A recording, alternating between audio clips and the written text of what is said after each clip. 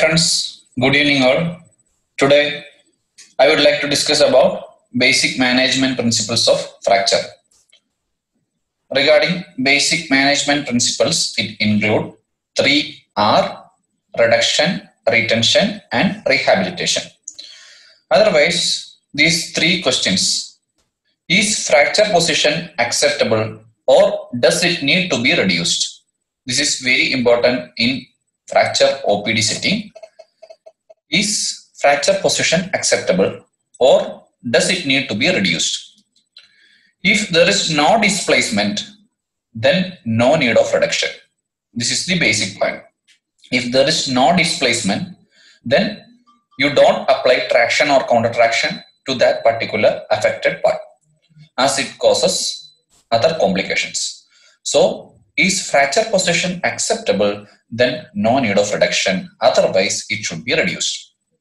Regarding dislocation, the first thing to be kept regarding dislocation is check an X-ray to find out whether there is fracture. If there is fracture, then surely we should avoid attempting reduction, otherwise it may cause damage to the affected joint. If there is fracture along with dislocation, then you should not attempt reduction. This is the second thing. The other question to be asked, the first question is to be find out whether there is reduction needed or not. The second question is fracture stable or does it need to be held? Whether retention or immobilization or bandage is needed in this particular condition. This is the second question. And the third question, when can the patient begin to use and move the limb regarding rehabilitation? It can be precisely, we can call it as reduce, hold and move. And this movement is very important and it should be judicious and it should be it should start from the very first day of consultation itself. The rehabilitation should start from the very first day of consultation itself, even if it's an injury. I will explain more regarding rehabilitation at the time of rehabilitation, explaining rehabilitation. This is the basic principle: reduction, retention and rehabilitation. And first two is to be added only if necessary, but rehabilitation always necessary. This is the basic point regarding basic management principles. Coming to the reduction, reduction includes traction, counter traction and correction.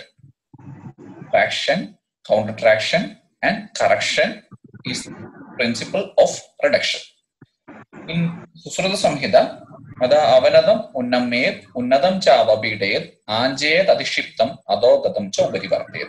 This particular verse is regarding reduction methods. And regarding reduction, first you should keep in mind reduction techniques are highly specific and it should be done gently. To each particular displacement, it is specific. To each particular joint, it is specific and it should be done gently.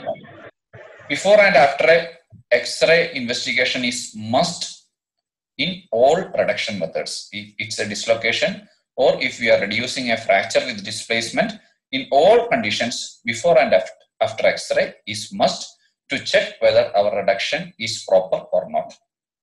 In Colles fracture, immediately after the reduction, we should take one check X-ray. On the first and second review also, we should take check X-ray to ensure our reduction is proper and further displacement doesn't occur. So that it is must. In all conditions, before and after X-ray is must, and as per specific conditions, it should change. This is regarding reduction. Coming to immobilization, we can use three techniques for immobilization. One is external spindage, what we are doing. Our method of immobilization is with external spindage.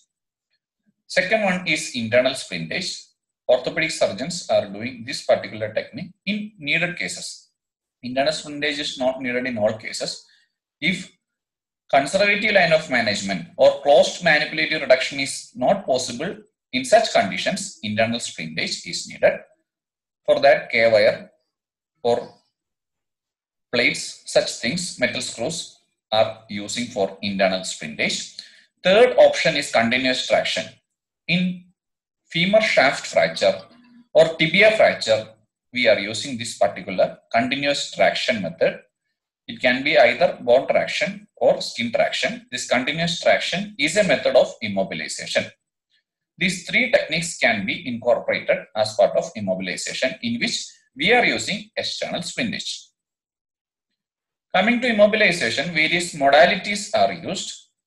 It includes bandage, splints. We can use bamboo splints or malleable aluminum splints or metallic splints. Or you can use wooden splints also. I am actually using aluminum splints which are malleable, which we can change the shape according to affected joint. Then POP slabs, that means half cast bandage, and complete POP cast. Internal fixation, which are surgical, and specific regional orthosis can also be incorporated.